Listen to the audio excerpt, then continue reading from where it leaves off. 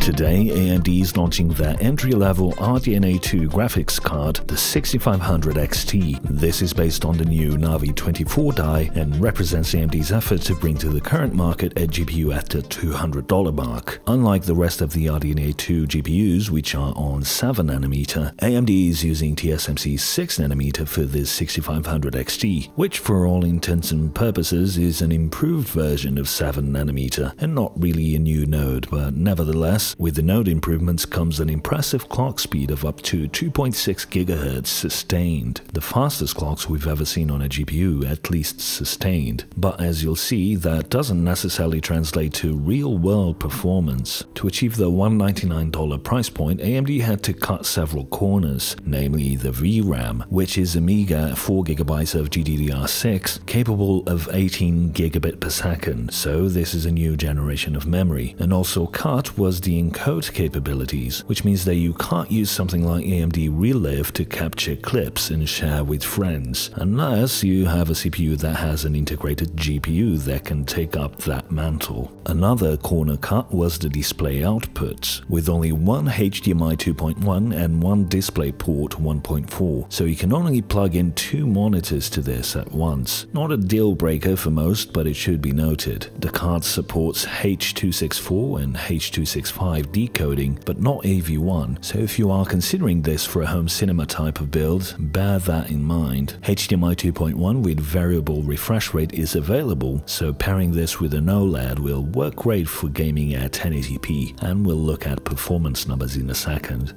The card is also limited to PCIe Gen 4 x 4, so if your motherboard only supports PCIe Gen 3, I would stay away from this card as you will severely bottleneck the card and performance will drop significantly. It runs off a single 6-pin connector, sipping about 107 watts of power, with some leverage for overclocking as you'll see in a second, so the recommended power supply wattage to supply this card is at least 400 watts. AMD is positioning this as a 1080p medium settings card, and that's how I will test it, but we'll give it a run at Ultra just for funsies. Starting with TimeSpy, we see the card scores 5,384 points, which is just slightly above the previous generation 5500 XT, which came out with an MSRP of $169, so about the same level, but $30 more is not an auspicious start for the 6500 XT. Overclocking the card gave it a small boost, but nothing to write home about. Looking at actual games, we'll start with Assassin's Creed Valhalla. At 1080p medium settings, the 6500 XT performs about where you'd expect, just about edging out the 5500 XT, but when you consider that it's only a measly 3 frames ahead of the aging RX 580 from 5 years ago, the 6500 XT's performance here seems lackluster. I'm expecting the upcoming NVIDIA RTX 3050 to land in the 2060 ballpark, so I've included the 2060 in these tests. It's on another tier, as you can see here.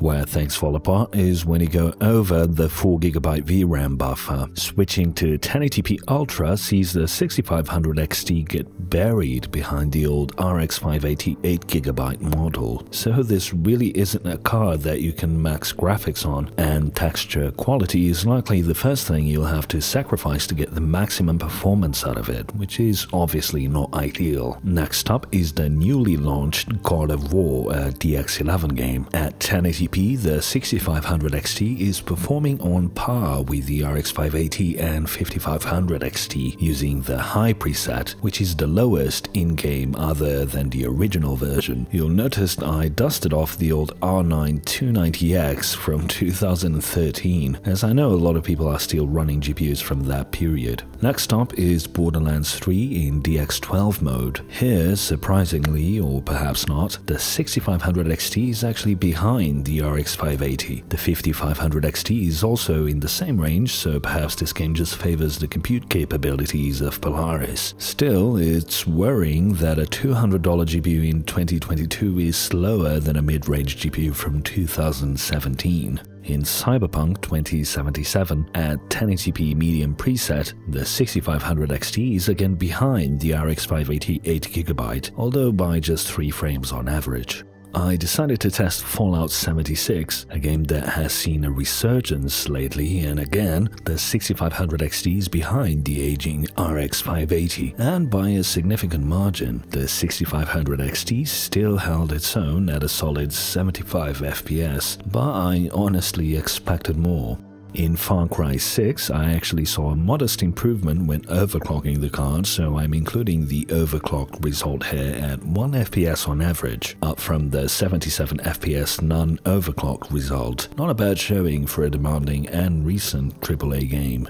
The Rift Breaker has been a surprise hit, and here the 6500 XT is more than capable of handling it at medium settings, hitting 135 FPS, but note that again, the RX 580 still managed to beat it. And lastly, we have Watchdog's Legion, where the 6500 XT has a solid performance with a minor improvement when overclocked at 75 FPS on average. It's one of the few games I tested where it had a clear lead over the RX 580. Before we move to the conclusion, just a brief look at temperatures. The model that AMD kindly sampled me with is the dual fan Gigabyte Eagle, and at idle the card hovered at around 55 degrees Celsius, while at full load it never went above 69 degrees after a 20-minute stress test. So what are my final thoughts on this card? I'll start with the pros, of which there aren't many. The card draws very little power and is therefore very quiet. That makes it a solid consideration for a media PC build. This particular model I received for review is tiny and will fit into SFF cases without issue. As far as the performance is concerned, it's serviceable for what you are paying. AMD guaranteed me that there will be models available for the suggested retail price of $199 in the US, and I spoke with a few AIBs who said that the MSRP will be maintained for at least the first 4 to 6 weeks after launch.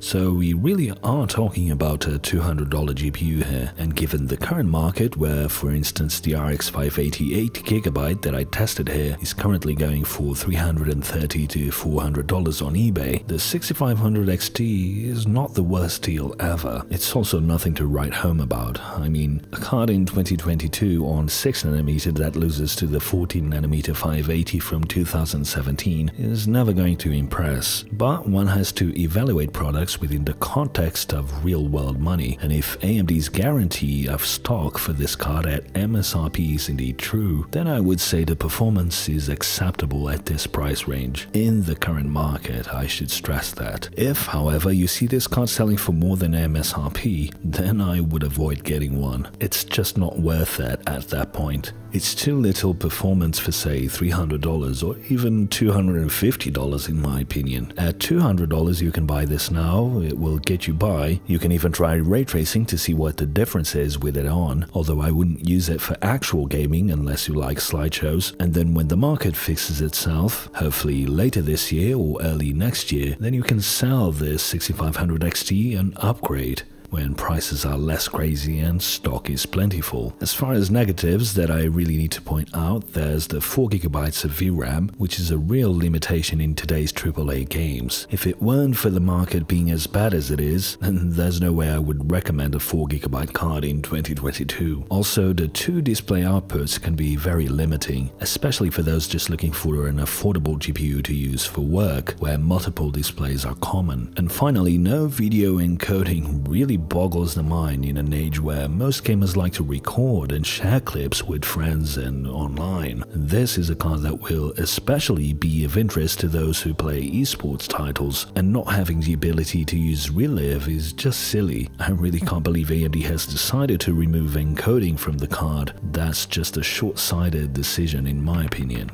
I will try and include some links in the video description to places selling the card at MSRP, and let me know in the comments what your thoughts are on this card. If you like independent reviews, then consider supporting me on Patreon at patreon.com/Cortex. By doing so, you will also gain exclusive access to the Cortex Discord server, where you can talk to me directly. Thanks for watching, and until the next one.